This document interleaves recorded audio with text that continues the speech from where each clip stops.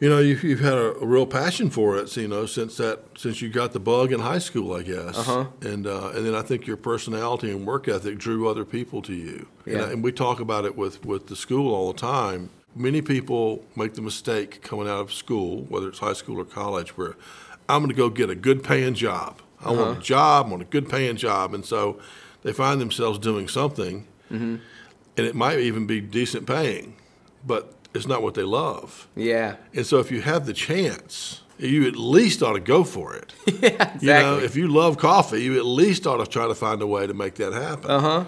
You've absolutely done that, and you've got a niche in the market and make the best coffee. That's kind of important. That's important.